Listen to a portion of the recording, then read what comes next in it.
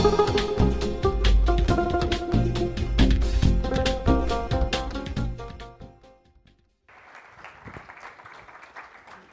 you, everyone. Before coming to the US, this is my first time. My dad told me, please shave your beard, because you're going to get randomly searched. So, while I was here in the plane, I imagined what would happen when I'd be in that room being questioned.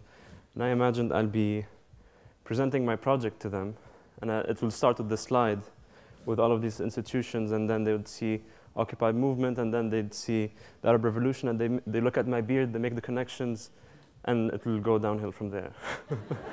But actually, the reason why there's this slide is to tell you, and to tell them that we rely heavily on big institutions to make things better, to make better products, better services, better healthcare, better possibilities for everyone. And the past few years really showed us beautifully what happens when some institutions fail. If you look at the Occupy movements all across the world, or if you look at the Arab revolutions, people are speaking up. People are self-organizing, people are motivating each other, and they are creating change. Why? Because their institutions failed to genuinely listen to them. Their institutions failed to make the things that matter better. So at Project Better, we believe in empowering communities to make things better, to speak up for the better. We empower the silent heroes who might just change everything. Because you can create a space for you and your community to speak up for the better, to share ideas, to tap into the collective thinking of your community, and to take your ideas into action. So let me show you how. There's a place in London called Barking. Now, Barking is a place with challenges. And I worked with the council. And I told them to put a blackboard. And I said, I'll stencil it with a simple sentence. Barking would be better if, a line, that's it. Now, it took me a long time to do it, and this is a complete stranger. He's called Muhammad. It took us 2 hours to make it, and it took 1 hour for people to fill it up with their ideas. Here you see people talking about their ideas. Some are funny, some are really engaging. And when somebody from the council actually came, he's Gary Jones, he's a manager. We looked at all of the ideas, and there's something really remarkable. A lot of people were saying, Barking would be better if you kept our market.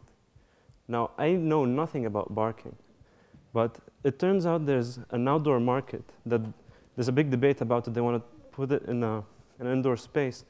So people from the community wanted it to stay exactly where it is, exactly the way it is. And you see here the manager going up, and he's writing, it is staying. And actually, it will stay. So this is an example of how you can take a big conversation across a whole community and resolve it in public. So people from the council came up to me and they said, they've been trying to do this forever. They hire people, they make questionnaires, they stop people in their tracks and say, 1 second, can you answer these questions? We want to make Barking a little bit better. And people don't usually stop in their tracks because they think they want their money or it's inaccessible. So he said, for the first time, people are coming to us to share their ideas, motivated to share deep thoughts, and they get to use chalk. Well, Gary Jones from Barking doesn't need me to set up that installation, because if he goes to the website, he gets everything he needs to do it. And a lot of people already did. This is a Project Better space in New York. This is one in a bathroom, and I have no idea how it got into a bathroom.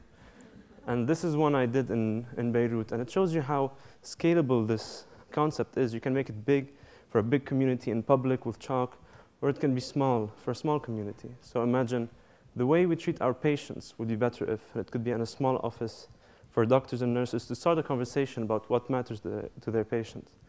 This is the first ever Project Better space ever made. We just celebrated its first year anniversary last month. And I just want to walk you through some of the ideas that have been said.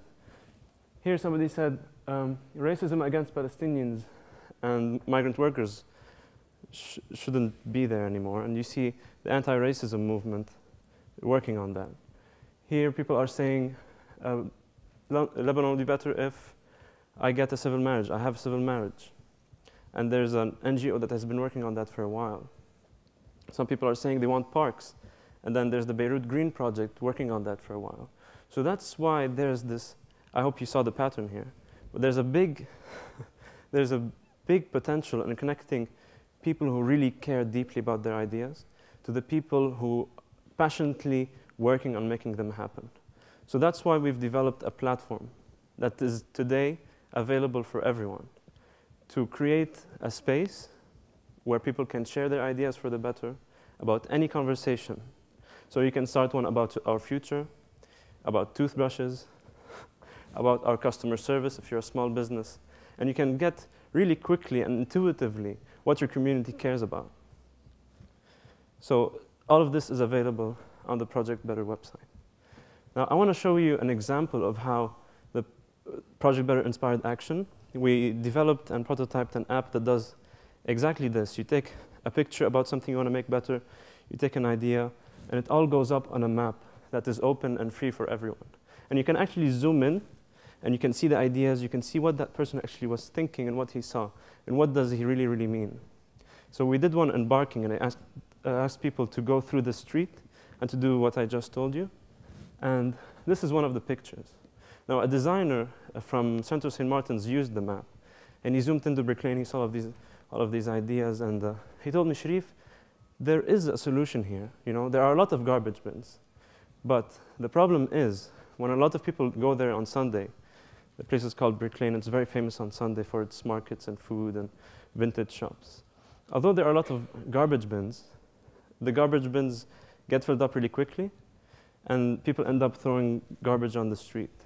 So he said, I have a solution, and I think I can do it. So he made this. He made a recycling bin because there are no recycling bins. He made a recycling bin that is lightweight, flexible, easy to empty, and costs nothing to make.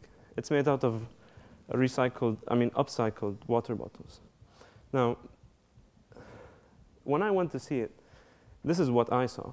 I saw people taking pictures of it, taking pictures next to the recycling bin. And I've never seen anyone take a picture next to the recycling bin before. So what I really want to show you is that the possibilities of what happens when you put all of these ideas for free for everybody, openly, and very accessible. Imagine the stimulation for innovators and inventors. Imagine the inspiration for entrepreneurs. Imagine the silent heroes who might just change everything. Now, I don't know if you can still rely on big institutions in the same way, and I don't know how to make the world a better place.